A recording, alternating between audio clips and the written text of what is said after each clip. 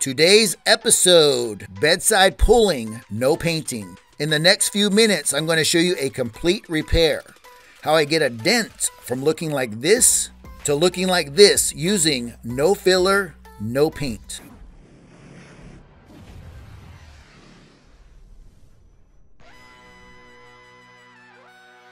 Hello everyone, I'm Clark Kent, the man of steel.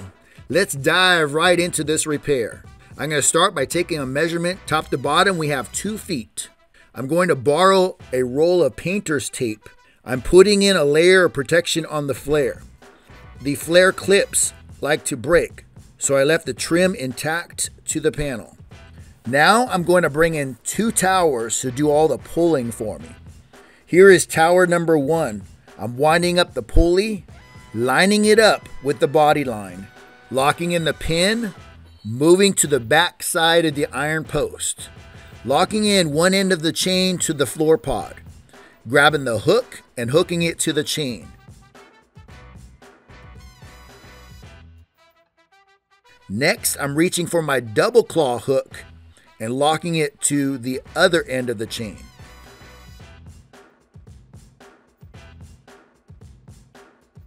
I'm pushing the tower forward to remove the slack.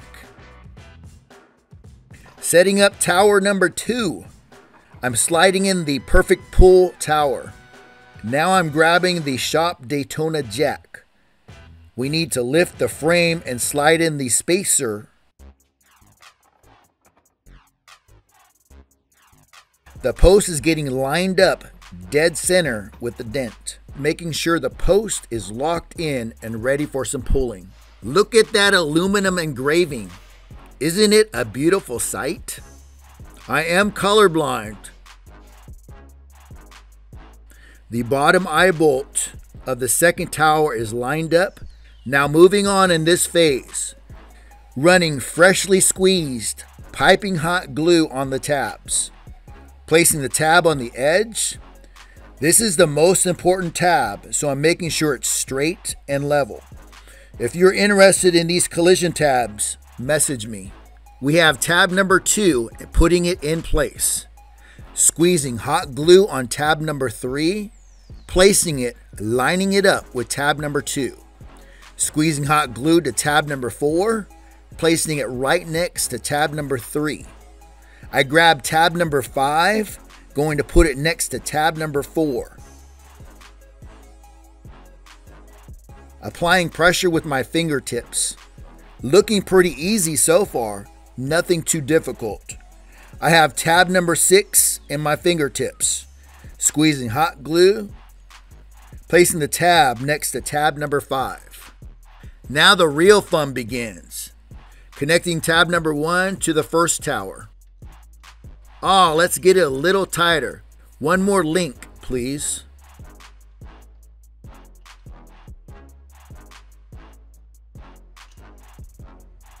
Now running the pin through the 5 tabs. I'm going to pull harder with the first tower. So like a little girl, I'm going to put a towel on the chain. It's actually more fun if the tab snaps off and flies across the shop and hits my toolbox. The first tower is now pulling the edge toward the rear of the truck. There is a lot of tension on this collision tab.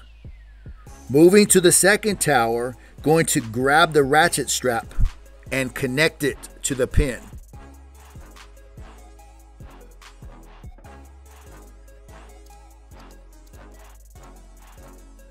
Going to give the ratchet handle a series of pulls. And bang! Just for fun, one more time, please.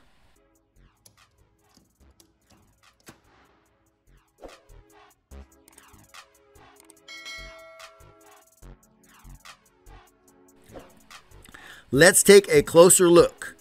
I can't believe my eyes. The paint remains intact. No bondo, no fillers.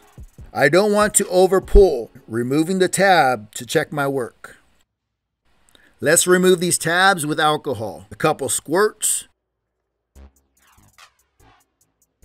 Warming up the panel, getting ready for another round of pulling.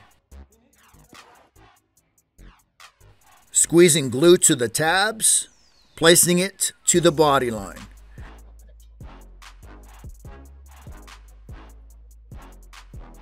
Now reaching for tab number 2, squeezing hot glue to the tab and placing it by tab number 1. I misplaced my pin, so I'm going to use a screwdriver instead. I attach the strap, going to make another simple pull. Check out that panel flex. It's not easy working on truck beds. Matter of fact, I hate it. You're banging on the panel and dirt falling on your face.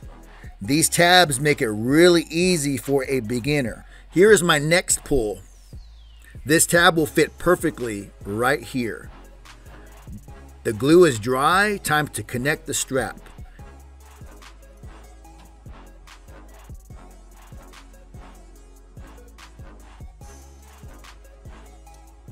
Pulling and looking down the bedside.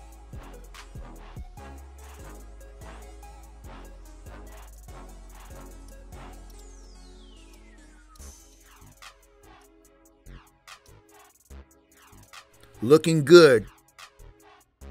Time to release the tab with some alcohol.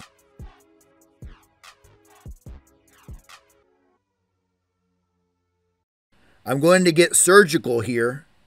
Like a good surgeon, mapping out and marking the skin to make his next cut. I'm marking up the bed with a dry erase marker. Normally I clean the tabs. However, when I'm making a wet pull, I don't sit there and scrub the tabs. Instead, I'm cutting time. It's really hard to argue with the results you're about to see. Again, this is on wet pulling only. Going to use a slide hammer to make the next series of pulls. Grabbing the slide and bang! The glue set up quickly.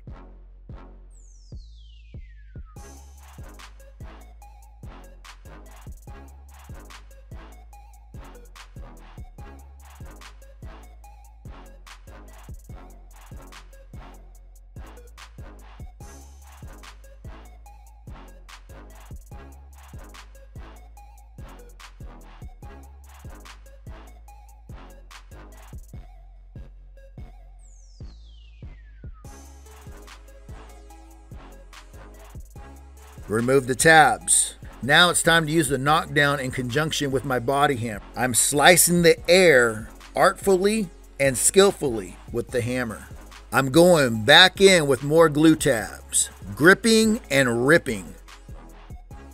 Pulling back on the hammer on the slide and bang!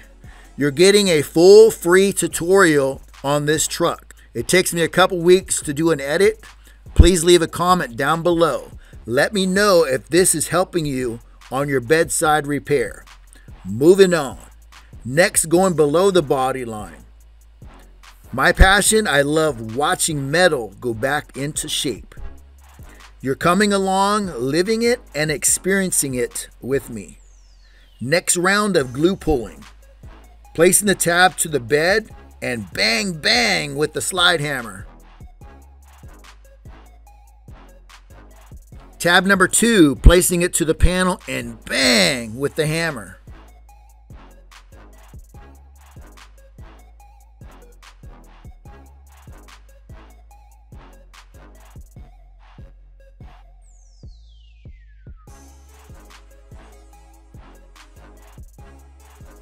Let's zoom out so you can get a wider perspective on my next series of pulls.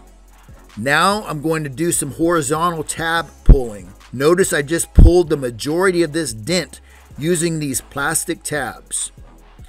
Bedside pulling, making it look easy. Some of these body shops around the world may need some collision glue training to reduce your bondo filler use. We know how to put it back together with glue and save you some time.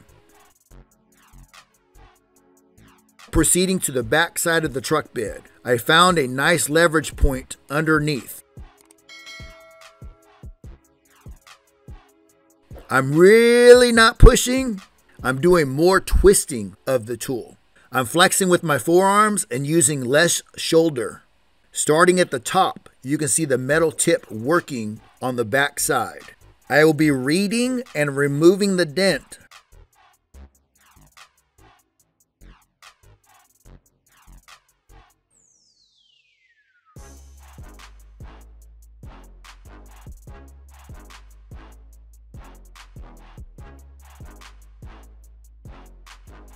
Now I'm moving into the wheelhouse. I'm going to look for another access point with my adjustable head flashlight. Removing a couple of screws. Behold, we found an access hole. I'm going to use this 90-degree single bend. I can add extensions to the tooltip to reach different areas of the dent. The handle I'm twisting and pushing.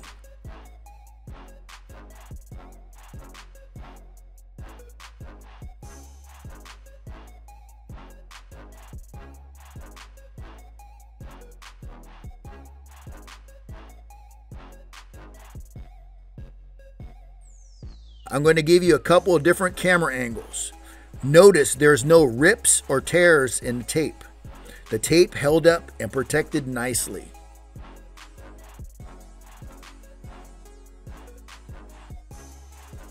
I'm going to switch sides. I'm going back and forth with some knockdown work. I'm using a leather tip, aluminum knockdown, along with precision blending with 2 hammers. We're now in the final stages.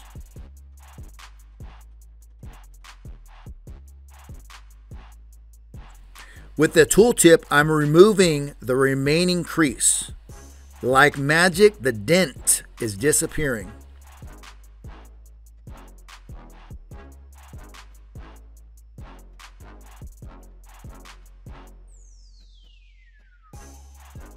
Before I show you the final results, I want to thank Perfect Pull for helping me in this repair.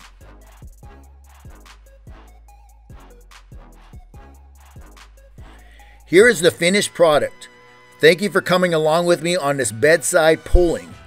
Are you wanting to learn how to use less filler on your repairs? You might need my channel on your next dent. Like, comment, and subscribe. I will see you in my next free video play.